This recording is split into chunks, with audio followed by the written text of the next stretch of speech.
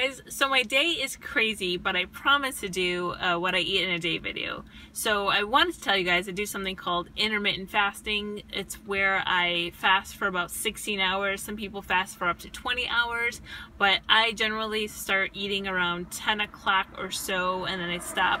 My last meal is around 6 o'clock. So it allows me to eat during that 10 to 6 period, and then I'm fasting the rest of the time. And I can, that fast, I just drink water, I can drink tea, I can drink coffee, as long as it doesn't have any like cream or milk or anything like that in it. But I'm going to walk you through my day, and I failed to tell you that I also drink coffee throughout my day, which I forgot to include in my breakfast. But if you do like this kind of videos, make sure you give it a thumbs up, and I will do them again. But yeah, let's go and see what I eat today.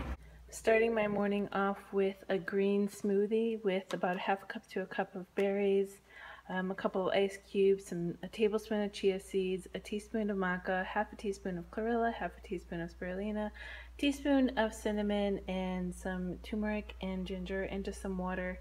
And then I'm going to have a real breakfast. I'm also adding a couple of drops of stevia to it.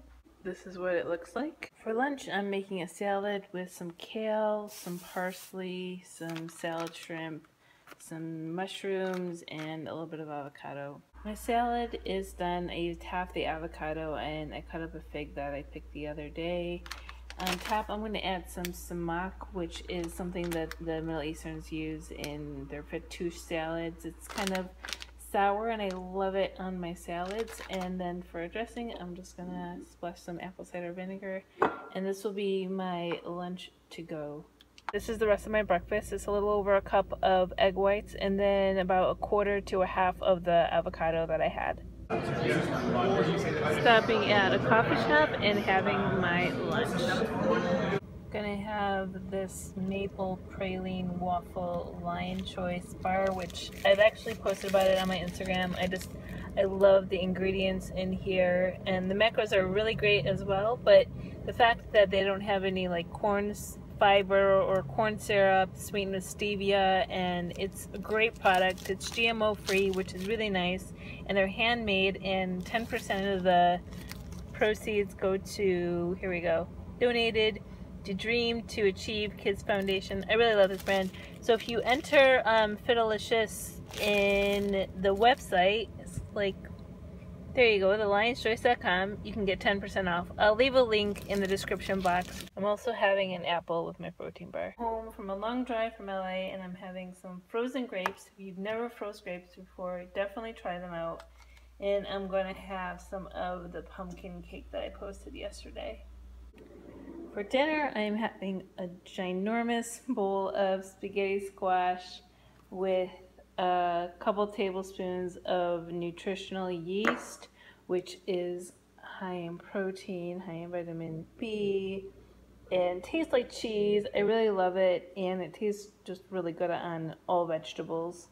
So I usually use that. I use it a lot. And then just a couple tablespoons of salsa, and then a big piece of salmon. For my last meal, I made a vanilla protein pudding with 1 scoop of this vanilla grass-fed whey protein powder from SFH, some coconut flour, just like a tablespoon, and some water just to get it to the consistency that I wanted. And I'm also going to have a tablespoon of this birthday cake batter peanut butter. It's one of the best peanut butters I've had in quite some time, and it's by the same brand of the protein bars that I featured earlier. Again, I'll leave a link in the description box to the website. And thanks for watching. That concludes my day of eating, and I hope you guys like this video. If you have questions about intermittent fasting, I suggest that you Google it, because there is so much information out there, and I suggest that you guys read it. I will talk to you guys later. Bye.